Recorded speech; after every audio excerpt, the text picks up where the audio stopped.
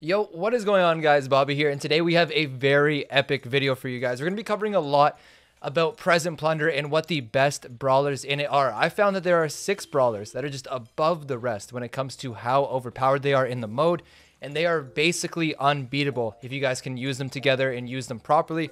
We're going to cover roughly 2 minutes per brawler and just go over how to win with them, what their strengths are, what their weaknesses are, etc. And you guys are going to learn a lot and get very easy trophies from this. Now, why are we doing Present Plunder in specific? It is a limited time mode and everyone is on it. It's also a new mode, so not a lot of people know the meta. A lot of people are just running random brawlers, and unless you have all 1Ks like me, you're basically going to play people that have no clue what they're doing in the mode, and you guys can run them over and just destroy them. So we're going to hop into some gameplay, but first we got a little bit of a special video for you guys. We're going to hop into this, and then we're going to get into the game. So with that being said, let's hop into it. The holidays are upon us, and the fine folks at D3Go are bringing tidings and cheer for everyone this holiday season in Marvel Puzzle Quest. For those of you that have not heard of Marvel Puzzle Quest yet, we have an insane treat for you guys. Marvel Puzzle Quest is Marvel's only Match 3 RPG mobile game, and you guys can download it for free today. In Marvel Puzzle Quest, you can customize your own team from characters that are in the Marvel Universe. Some of these characters include Spider-Man, Hulk, Deadpool, Black Widow, Luke Cage, and Gambit. There are more than 200 superheroes and villains from you guys to pick from and customize your team with. Once your team is set, you can join your friends or other Marvel enthusiasts and be a part of a very strong alliance. You can compete in weekly tournaments against other players on the leaderboard that will reward yourself and the alliance that you're in. We all enjoy a great comic story, right? Well, battle your way through some very well-written events that occur inside the game from the Marvel Universe and participate in various Marvel-inspired stories. Events like 12 Days of Marvel, Snowball Fight, Festive Fights, and many more will make sure to get you in the holiday season to take place in some puzzle quests. And make sure to check out the debut of the new Puzzle Ops feature. It's going to be in the Fireside Puzzles 5-day unlock section. Go check that one out. Also, your friendly neighborhood Spider-Ham is flying back into action as a special limited time character. Thank you to Marvel Puzzle Quest for sponsoring us today. Download Marvel Puzzle Quest for free right now on your mobile device. If you are as excited as we are for what Scarlet Witch has in store for 2021, then you guys are going to like this. D3Go has hooked up all new players with a free Scarlet Witch. All you guys have to do is download the game. Just use whatever link necessary for you guys to use in the description below, and you guys are going to get your free in-game gift. So coming in at number 6, we're going to have Mortis. Now, Mortis is a very strong brawler in the current meta as is. Now, a lot of you guys were kind of confused as to why Mortis got buffed. Now, I'm obviously left in the dark. I'm obviously not told these things. I'm making just assumptions like you guys would make. But the reason why I think Mortis got a buff is because a lot of spawnables got a buff. Things, for example, Nita that has a Nita bear, Jessie which has a turret, Penny's going to be better in the meta, Mr. P with a turret. So things that Mortis is extremely hard countered by all got buffed. So I think they just buffed Mortis to kind of even it out. But as you guys can tell, Mortis is an extremely strong brawler in the meta and is very good in this mode as well. So why is Mortis so good? So Mortis's number one thing and ability in this mode is obviously, dribbling the present. Getting the present, supering it back out, it's very important, but Mortis is also really good at killing the other meta brawlers in this mode. There's usually a defender or something, and Mortis is really good at just dashing in, getting that quick kill, and then getting the present and dashing out. It's also really good at defending as well. As you guys see, I kind of messed up there. Mortis isn't something that's consistently good throughout the whole game like a Nita or a Jessie. It's something like you make a big play here or there, you go in over and over, and eventually you're going to make that big play. Now, another thing with Mortis is that in this game mode, something that happens a good amount of the time is that your teammate brings the present up halfway across the map and then dies. And you just need to touch that present for 1 second to reset the cooldown.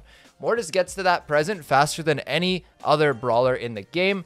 Thus, it's really good at resetting that cooldown. Very, very good. As you guys see, we're going to snipe that Daryl over there, give the ball to Jigsaw, and just like that, Mortis goes in and in and in, and eventually it all lines up perfectly for a game-winning play, and Mortis is going to be able to take that dub. So this is why we have Mortis as our number 6 brawler in present. It used to be better. It used to be number 1 or 2, but at the moment, it is not that great. It is going to stay at number 6 outside of the top 5. So let's hop into the next game and let's show you guys the next brawler. So coming in at number 5, we have Colt. Now, Colt is one of the strongest brawlers in this current meta. It is so ridiculously good. The gadget is so ridiculously good. It's kind of like the Brock rocket with the 3K, a little bit less overpowered, but also very overpowered in a different way. Because of the Colt speed, you can kind of just run up to someone's face, as you guys saw I did with that Jesse right there, and just get a really easy 3K on it. Most of the time, you don't even need to aim it. I'm just going to bring the ball to the water, get it above, so that's going to be a really easy goal. But Colt is the best just attacker in the game. It's just so consistently good. The damage that it does, everything about it is so good. It's really great for defense. It counters a lot of like that tank meta that's in the game right now. And it's just a strong brawler. It's really good against turrets because you can obviously just snipe them and take them out. There are so many upsides to Colt. If you're a good Colt player, it's basically unstoppable right now. Now, the only downside to it is it's not as consistent as the other 4 brawlers that's above it. It does have its moments, probably the best moments of any of the brawlers on the list. But when it comes to pure consistency, sometimes you can just miss, or the other team can just have a Piper or something, or a B, something that just counters Colt, and you're not going to be able to get the win. Or just not play consistently throughout the entirety of the game. So Colt, again, is a really good brawler. Makes a lot of special plays. It is one of the best brawlers in the meta, in the game, not just in Present Plunder. But as it stands right now, we're going to give it the number 5 spot in Present. Let's move over into the next brawler and show you guys what it is. So coming in at the number 4 spot, we're going to have Daryl. Now, Daryl is the best attacker in the game, in my opinion. Now, Jesse and Shelly are usually defenders when it comes to this mode, sometimes even Gale. But Daryl is just so good with that rolling ability. It's so easy just to get that present and get out. You can either walk up to it and then super it out, walk up to it, pass it somewhere and super onto it, super onto the present and get out. There's so many ways for you to easily get the present. As you guys can see, I just waited for the Gale to waste super, rolled on him, got 2 easy kills, and because I'm Daryl, I'm just able to throw it over and basically solo get that present very easily. And I'm going to be trying to do the same thing again. Just staying up here and trying to make a play. Gonna roll on the Gale, move the present a little bit forward. Gonna try and make a play. Unfortunately, though, I'm not gonna be able to, but I'm gonna stay alive for a little bit. Gonna go for that kill over there. Unfortunately, we're not gonna get it. We're gonna be going down.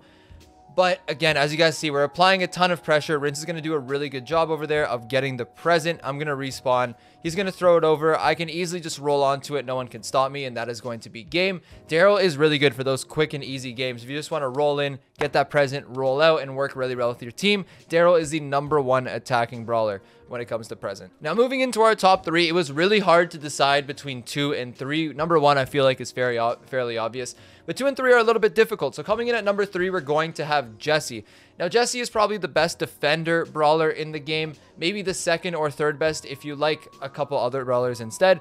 But it is not arguable that Jesse is one of the best brawlers for Present Plunder. With that turret, all you really need to do is stay on defense, plop that turret right on your present, and with the star power and the gadgets, it's basically impossible for a brawler to just come onto your present, take it, and walk away, and just you not being able to do anything. You're going to have to really find a way to throw as Jesse if that's going to happen to you.